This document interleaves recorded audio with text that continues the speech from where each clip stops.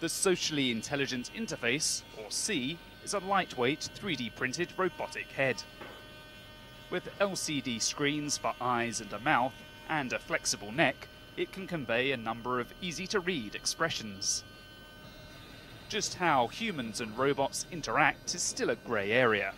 SI could help decipher this.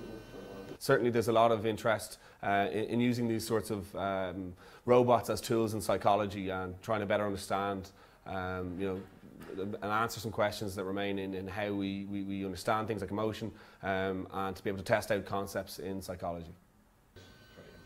SI could eventually be mounted onto a mobile robot, such as this prototype, called Aerobot.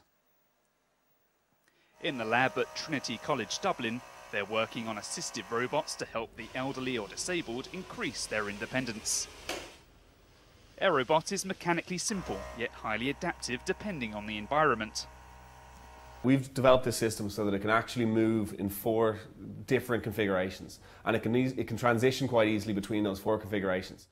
It allows us to do things like climbing steps. It allows us to do things like crossing gaps that we might need to if the robot needs to get on a train, for example. An air muscle actuator helps control how the mass is distributed throughout the robot and improve safety.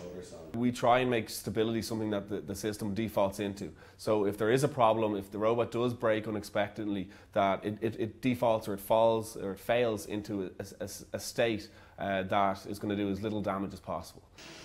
The team says robots like Aerobot prove dynamic systems don't need to be extremely expensive or complex.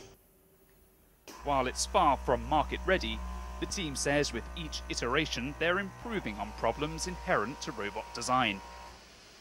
They're now working on their most advanced prototype to date, a full-sized humanoid assistive robot.